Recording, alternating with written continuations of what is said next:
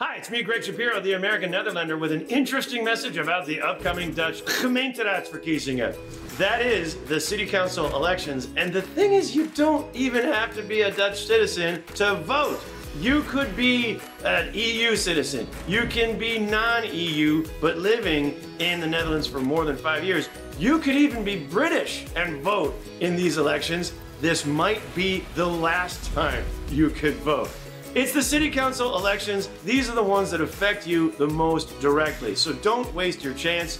When you get the stempas in your mailbox, it looks like this. Don't just let it sit there. Take it with you to the voting place on the 21st of March. It's the first day of spring, so let's not say winter is coming. 21st of March, I'll see you at the voting place.